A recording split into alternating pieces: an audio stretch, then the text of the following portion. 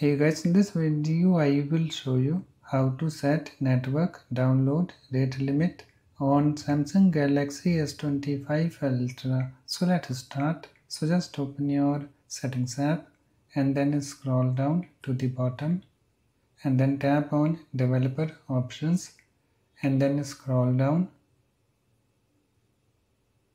to networking, this section, and in this section just scroll down a little bit. And you can see here we have network download rate limit, this option. Configure the network bandwidth ingress rate limit that's applied to all networks that provide internet connectivity. So just tap on it. And I have this network download rate limit, this pop-up screen opened, and you can see we have various options. No limit 128 kbps, 256 kbps, 1 mbps, 5 mbps and 15 mbps. So just go to the option that you want and then tap on it to select it. So currently I have no limit, this option selected, but I would like to use 256 kbps. So let me tap on it. You can see it's now selected.